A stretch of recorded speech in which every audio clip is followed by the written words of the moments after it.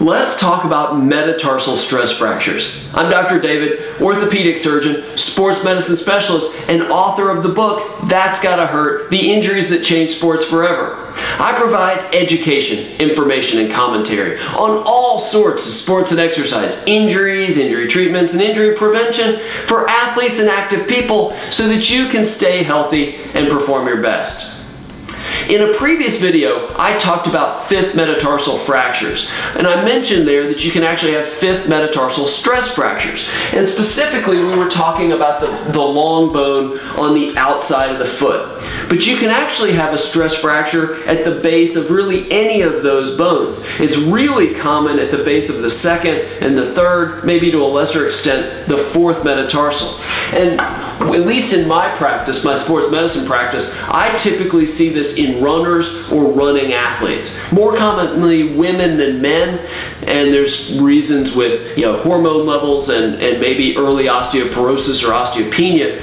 But again, you see it in runners that typically increase their training over a short period of time. So maybe they're training for a 10K and they haven't run that much, or they're training for a half marathon or a full marathon, and they really increase their training so that the stress on those bones or bone increases too fast without enough time to heal. The symptoms typically go something like this. First, there's usually no traumatic event, but at first, maybe you start having pain 30 minutes into a run, and then you stop running, it goes away in about 10 minutes. Then it starts coming on at 20 minutes, or 15 minutes, or 5 minutes into a run, and starts taking longer and longer and longer to go away. Then maybe it starts bothering you with your daily activities, walking around the house, walking at work, things like that.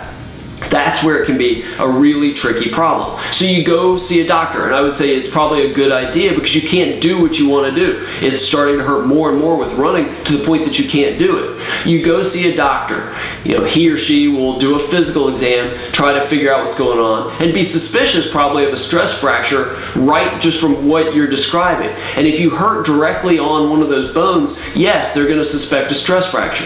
Now, they'll probably get x-rays to see if there's evidence of a stress fracture.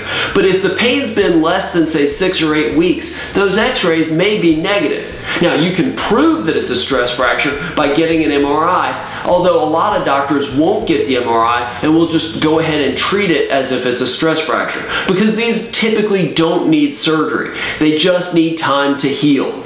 Now, how do you go about doing that? Well, one, you stop running. That's obviously pretty important.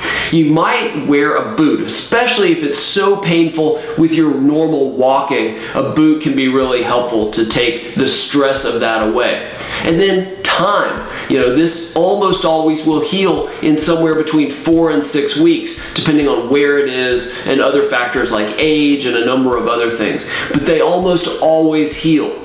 But the more you try to pound on it and run through it, you risk actually making the pain worse, making it take longer to get better. Yeah, and even in theory, causing an outright complete fracture rather than the microscopic little hairline cracks that you get with stress fractures. So it's a difficult injury, especially because it's happening while you're training, but it's something that you can almost always overcome. Okay, I would love to know the #1 challenge that you face with your injury, whether or not it's a metatarsal stress fracture or not.